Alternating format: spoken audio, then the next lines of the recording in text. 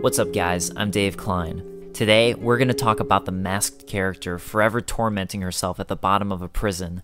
A character whose backstory is wrapped in mystery, the Lost Sinner. At the end of the Lost Bastille lies one final structure, Sinner's Rise. Sinner's Rise is aptly named, as at the bottom lies the Lost Sinner, who eternally punishes herself for the sins of her past. She wears garments to inflict pain upon herself, and her dried blood can be found along the ground of her chamber. Along the ground are various messages, presumably carved by the sinner herself. Her penal set describes just what sort of torture she inflicts upon herself. The spikes of the mask, pointing inwards, suggest that this was not only used to bind prisoners, but to torture them as well. The tightly cinched belt of the jacket presses against the waist. Her handcuffs are used as a device to restrict use of the hands, and a tattered skirt is worn in shame by the guilty. By now, no one knows who this was used to punish, or for what reason.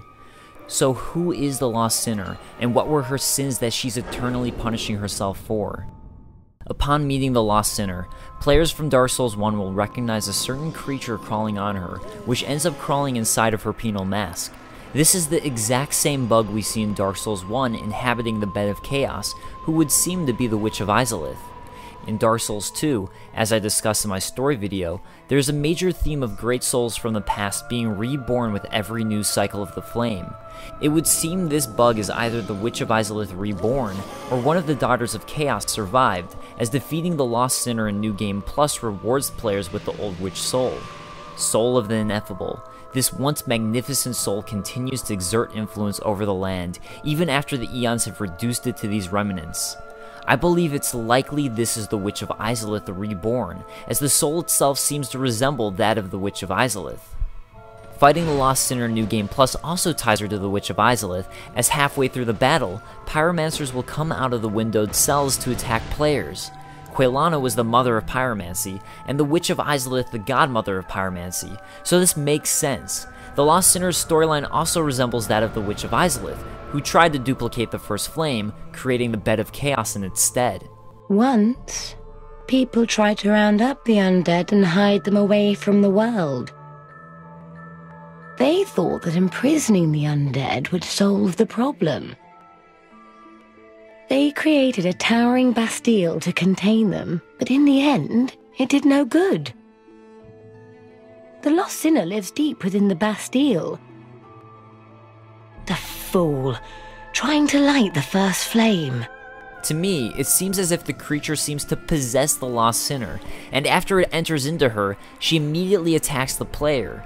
I believe the Lost Sinner acts as a vessel for the bug, who likely also controlled the Bed of Chaos. But is that all there is to the Lost Sinner? I believe we can devise more about her if we take a look at her surroundings. Next to Sinner's Rise stands Belfry Luna, and there seems to be a surprising number of correlations between Sinner's Rise and Belfry Luna. In order to understand the Lost Sinner, I think we first need to understand the history of Belfry Luna. Belfry Luna and Belfry Soul, located in the Iron Keep, are related to the Prince and Princess of Alkin and Ven. The bell belongs to the princess, it do. A long time ago, the princess, she made me, yes, just like so. To guard this bell for the prince's honour. Stay away, foul undead, or you'll be a goner. Stay back, it belongs to the princess, it do. The Bell Keepers of Belfry Luna were created by the Prince and Princess, and to this day, the forbidden love of the Prince of Alkin and the Princess of Ven manipulates these marionettes. The twin bells symbolize the bond between the two lovers, who can never be united. The Bell Keepers are their eternal guardians, for that is their love, that is their curse. The bells themselves symbolize forbidden love, the Bell Keepers their faithful guardians, ever ready to annihilate trespassers. I believe the Princess of Ven was located in Belfry Luna, and highly recommend checking out my Prince and Princess of Alkin and Ven lore video for more information on the two lovers. So, how does Belfry Luna relate to the Lost Sinner? Our first connection lies in the Belfry Gargoyles, the boss of Belfry Luna who can only be reached after ringing the bell. Upon reaching the Sinner's Rise bonfire, if the player has not killed these Belfry Gargoyles, one will angrily fly up and roar at the player, as if it is angry the player has reached Sinner's Rise. In Belfry Luna, we meet yet another sinner, that of a red phantom who invades the player, Vorgil the Sinner. Vorgil the Sinner guards the Bastille key, which is the key to the cells of the Lost Bastille, and that of Sinner's Rise.